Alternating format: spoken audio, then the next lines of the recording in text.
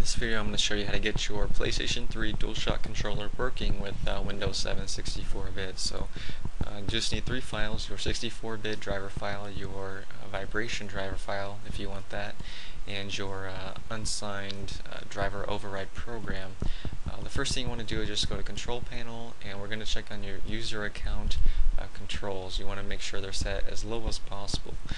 If they're not, you can have lots of driver installed programs where some drivers might not install properly, so just make sure it's on Never Notify. You may have to restart.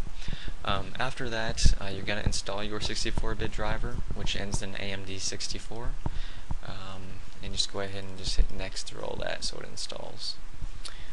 After it's done, we're going to go ahead and check on the device and device manager. So go to Control Panel, Device Manager, and then go ahead and check on your human interface devices. And you should see your game controller in there. If not, go ahead and plug it in and you should see it. What you want to do is get the hardware ID of this. What this is basically you can tell which of your USB controllers this device is on. So right now mine is on revision 100. So I just want to check my USB input devices for one that matches 100. So we'll check this one, and obviously this isn't the correct one because this isn't revision 100. So you may have multiple, or you may just have one input device, but you just want to match them. So this is revision 100, so this is the correct one. What you're going to do is just right click, update driver, go to browse, go to let me pick, and then go to have disk. What this will do is we're going to go ahead and find the driver file we just installed,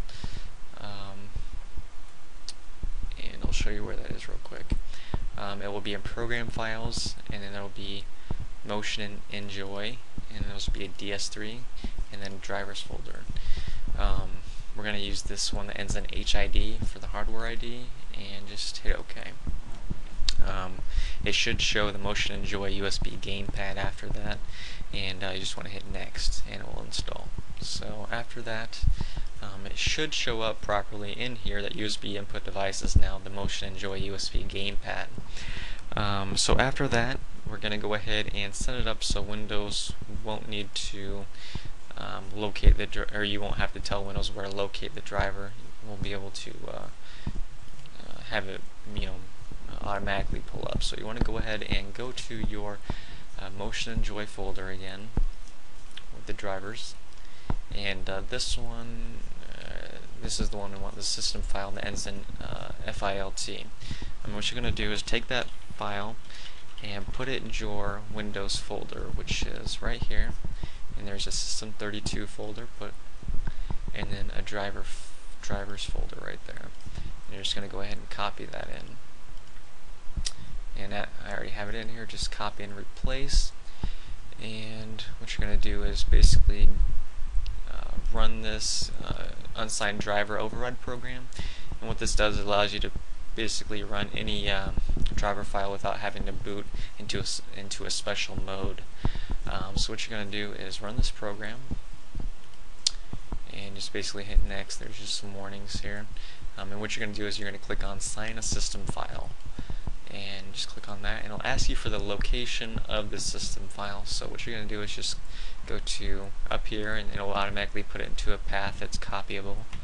And what you're going to do is just copy down that file name, so it's mijufilt.sys, and just hit OK.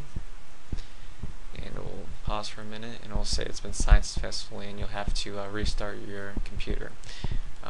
Make sure you go to enable test mode and just hit next one more time. Alright, now that it's enabled, you're going to go ahead and have to restart, so go ahead and do so right now. Okay? After restarting, you're pretty much good to go. If you want vibration, go ahead and install the last driver file, which is obviously the vibration one, and just go ahead and hit next.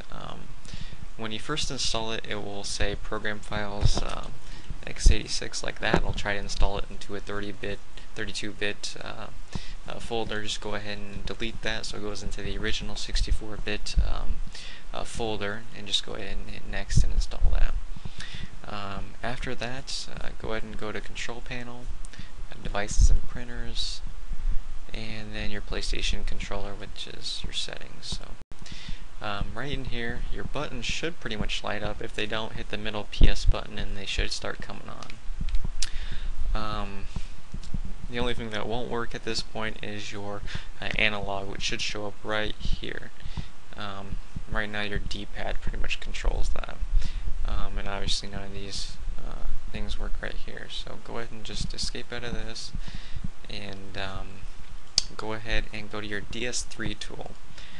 This is a program that comes with your Motion and Joy package. So if you want the full bells and whistles, which is your analog sticks, your directional POV, and just motion sensing, just go ahead and check that.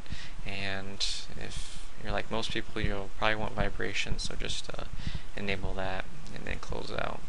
A lot of times that program will probably just crash on you when you exit, or just might not save the settings. Just reopen it. A lot of times it will still save the settings, even though when you reopen it, everything is pretty much unchecked again. So even though I'm not going to check it again, go ahead and go back, and everything should be showing up now. So your analog should be controllable, the point of view for your directional pad is showing up, and even your rotational with your 6-axis will be showing up. So that's pretty much that. So it should be coming up now. Now as an example of this, I'll go ahead and open up an emulator for PlayStation, and I'll just show you some quick settings to get your rumble working. So it's called EPSXE, and you want to go to Gamepads and port 1. It will show everything. It's pretty much allow you to set all these options manually. You just want to make sure that it's set to DualShock right here. And it will ask you for the rumble type. You want to make sure it's on Joy 1. For the big motor you want constant, and for the small motor you want sine. And that's pretty much it. So just make sure these are on full for all the. And I guess I'll go ahead and do a game as an example just to make sure it works. So I'll do Chrono Cross right now. When you first start a game, it'll tell you if analog is on or off in the top right. All I have to do is just hit F5 once the game starts to re-enable it. So yeah, just like that. Alright, and I'll go ahead and just load my game, and